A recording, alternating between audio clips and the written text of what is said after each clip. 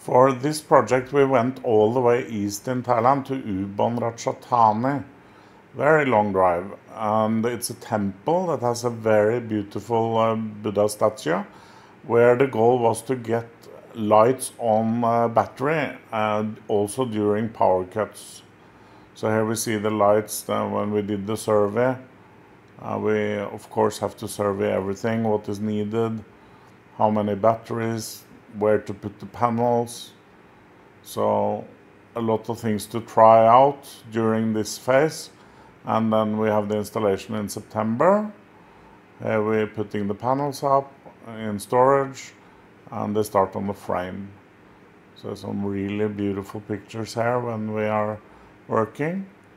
And here's the frame that we ended up with going for. And you see it's actually extending from the top level directly out to the lower level as one frame. And that was the key here. You can see it extends out.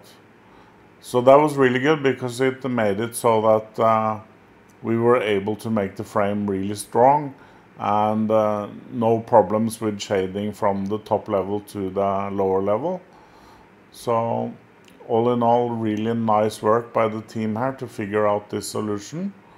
And that was really the key here, because the frame has to be high because of the big trees. And in this case, the temple did not want to cut down the trees.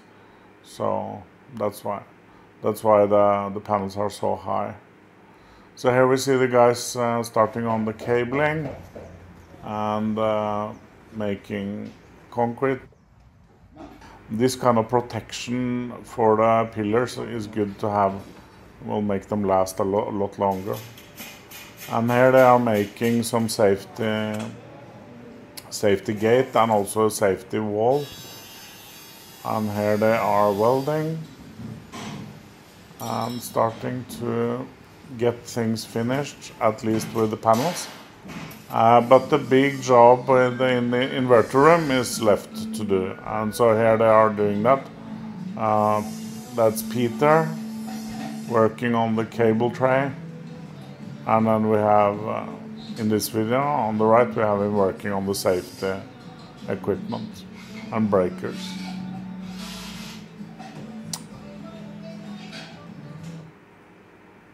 Lifting the batteries, very heavy, and 6 batteries total, so of course it's a lot of weight. And here you see, and here we see a happy night. Can put filter on, make him even more happy. So here I am, guys, in Ubon Ratchathani. This installation almost finished now. 20 kilowatt inverter power and 48 kilowatt hour battery power. And this system gonna be able to run the lights for the Buddha statue in the night when they have a power cut. So this system is a donation from AlphaESS Group that lives in Isan. They want to be anonymous, but they are doing projects like that, helping the temples, and they are retiring now in Isan, and they want to help some temples, and we help them get high quality systems. So the reason they are high, there's 2 reasons. The panels, when they are high like that, we can actually support everything together, makes it stronger, but also because of the sunlight, because there's a lot of trees around, so that the panels are high helps with production.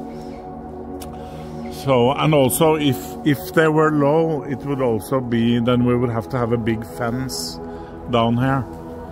So overall, many reasons why they are high like this.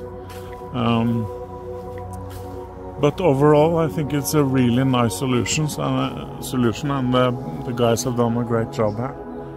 Looks really nice. So we have 8 panels per module here. So that's what we call one string, so that they work together.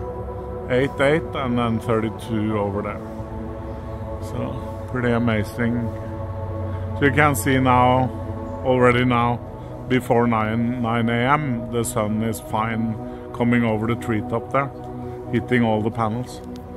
So that's an interesting thing in Thailand, that trees are actually less of a factor than you might think, because yes, if you have some very big trees to the south, close to the panels, that will not work. But in this case, that's obviously to the east.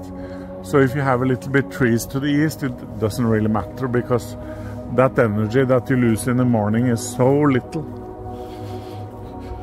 So I can show you the inverter room here. So here's where still some work to do. But this is also awesome place for equipment. Really nice, big enough, so no problem with ventilation or heat. So the safety equipment also gonna be here. So here you see the batteries, 1, 2, 3, 4, and 2 more coming up. So gonna be the same on this side like here. So this is gonna work parallel together like one system. We have done that before, so it works great. So that's it.